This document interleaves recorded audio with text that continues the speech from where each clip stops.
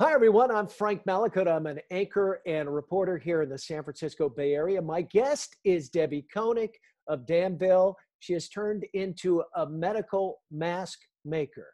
She's produced over 4 dozen and got a smile from her out of that. And they're all going to go to the medical staff at Kaiser and Walnut Creek, which is in the East Bay of the Bay Area. Deb, good afternoon. Good morning. How are you? Fine, I'm great, Frank, thanks. Yeah, it is a mask machine over here. I guess so. You got one around your neck and a whole bunch in I front got, of you. yep, I got my favorite one around my neck. And tell us, Yep. tell us how it all came about. How did this all get started? So a friend of mine, Dawn, sent a bunch of us some pictures of masks she was making, and one of them was the San Francisco Giants. So I thought I can do that. So I got my cow fabric out and started making about a dozen for family and friends. And that's kind of how it started. That's how it started, but then there was a connection with the hospital in That's Walnut right. Creek. So I kept going. More people wanted them. And I had to find, I think at the beginning, there were as many patterns as there were people making the masks. So I had to find one that worked for me. Got in touch with a friend at Kaiser in Walnut Creek, a doctor, asked if she'd be interested in some of these masks. She thought they were great because they could cover their medical masks and protect those. So I took a dozen over there and waited for some feedback, like I was telling Ryan. And she said the design was great. They liked the straps as opposed to elastic. And she would take as many as I could make. All right. Well, can you So, model yeah. one? You've got one around your neck Here we go. there. Yep, it's great because it just, yep. Does the nose, the whole shebang there. And that's the Cal Berkeley variety, right? That's right. And then when you're done, you just drop it down. You don't have to take it off. You just drop it down. Have you got It's any? Go ahead. It's a good design. And the design you just got off YouTube, right? Is that right? Off YouTube. Yep, off YouTube. Oh, Some good. quilter in Missouri. Yeah. And in terms of the different fabrics you use, is anything off limits? You've got the Cal Bears. I know we talked off camera about UCLA and everything and anything. Yeah, they want cotton. They want cotton fabric, preferably 100% cotton. I think the weave is tighter to keep the germs out. My neighbor up the street was seeing us making these, and she made a bunch, and then she donated the fabric for us to keep making them, make more. So we've got frogs, and we've got, more frogs and cats and flowers and circles and kind of, girly ones and guy doctor ones, and they can sort of pick and choose what they want. And the Cal one's your favorite, right? That's my favorite. Yeah. Yeah. And then I did have some other favorite flower ones, but I shipped those off. Can we expect to see those in the bookstore at Berkeley next year? Can't sell them. I can't sell them. I'm not selling them. I The know. farthest one was I sent one to Mississippi and then Oregon and Colorado. Oregon, and you actually got fabric from those schools? No, I just sent the frogs and some other designs. And some of the other designs. So now you're working with a group of other women, I guess, that are all producing these, or? Well, I'm doing them, and then my neighbor did a batch of them, and that's pretty much, we're just the only two doing them. Only two. Yeah, we're the two donating to that I'm taking to Kaiser. I have a lot of friends making them. Right. But we're not donating those. They're not donating. How long does it take to make one? About 30 minutes, start to finish. Start to finish, and that's with no breaks. You're working. Yeah, if you were but I kind of get a little assembly going. I'll do the ties one day and cut out those rectangles and then put them together. Yeah, and they're pretty straight. Really, and not hard to do. No, they're just a little time consuming, but they're very straightforward. And how long will you continue to do this? I think as long as people want them, as long as the doctors, the doctors might not need any more. I have some in the queue for friends that want more, right? Because they'll wear them and then you got to come home and kind of put it in the washing machine.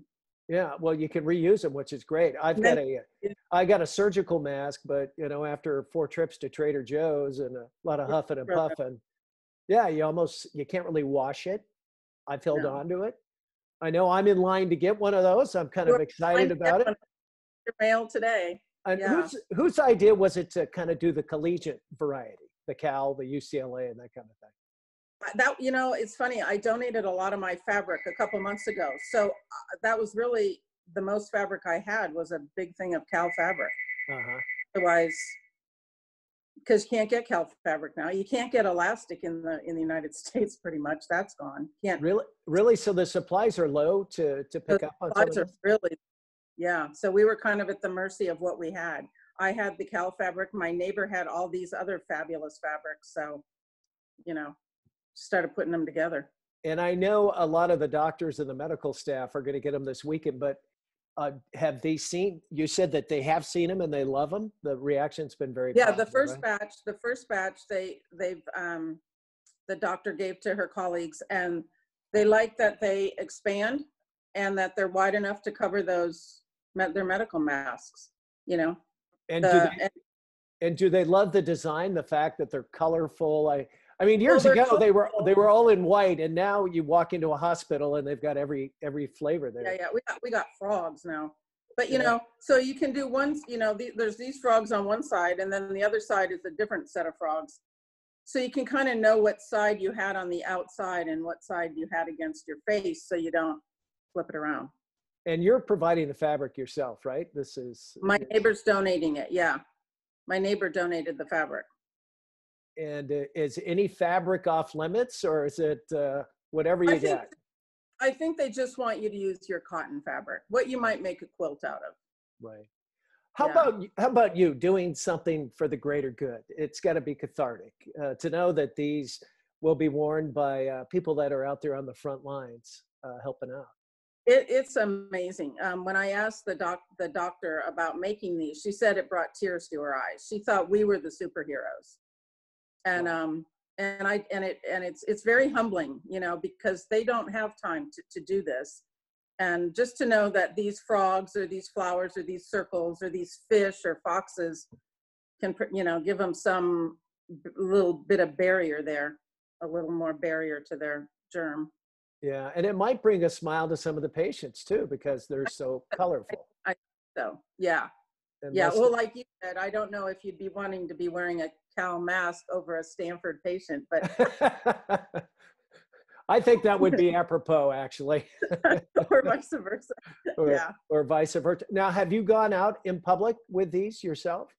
Yeah, I actually wore this over the weekend really quickly in and out of a store, and people said, "Hey, I like your mask." Yeah, so. That's great. So you got a couple Yeah, of Go Bears anyways. yeah, it's been pretty fun. And how about you personally? Have you, I know your husband, Paul, have you guys been quarantined? Do you get out much, or have you been? We're taking it really seriously. I think I went to the grocery store once every 2 weeks, try to stock up, and then just make do with what we have here. We're good. I know you've got a mountain of grandkids too, so they're off limits. Haven't seen them, been Zooming with them, or I did play Yahtzee with one of them on Zoom. Oh, no way. You can do that, huh? Yeah, I played Yahtzee. Yeah, there's some things you can't do, but yeah, Yahtzee we could do. That was fun. And so for the foreseeable future, you're going to be making masks. Probably for another week, I'll make, as long as the fabric holds out. As long as I have fabric, I can make them. Hold a few up, Deb, if you can. Show us some of the other designs. So here's the circle one, but then it has just stripes on the back, so you know what. Same with this one. Personal favorite, the frogs. And then these are a little bit different design. They're fish. Then they have a really soft, a soft flannel on the other side. So against their face, it's really soft. These are the ones my neighbor made. And of course the Cal one, and I'll make a UCLA, some more Cal and UCLA this week. And the doctors actually wear those over their regular mask. They're wearing them over those N95 or those medical, like probably the one you wore to Trader Joe's, just those. Right. And does that just give them an extra layer of support? Does that allow them to reuse it, or the mask? Yeah, they underneath? pop open, and then they probably don't have to throw them away. I don't even know what you do with an N95 mask, but it probably just, it fits over it to protect it a little more. Yeah. Well, there's a lot of people out there. You're going to bring smiles to their faces. That's got to feel good. Yeah, I think this, yeah, it sort of breaks the tension a little bit, I think. Very good. And it's, it keeps me busy. I don't, there's Uh, not a whole lot. I guess you've made what, 4 dozen so far? Close to 48? 4 dozen. Yeah. Yeah. Yes. So you've been hard at work for a good week plus, probably, right?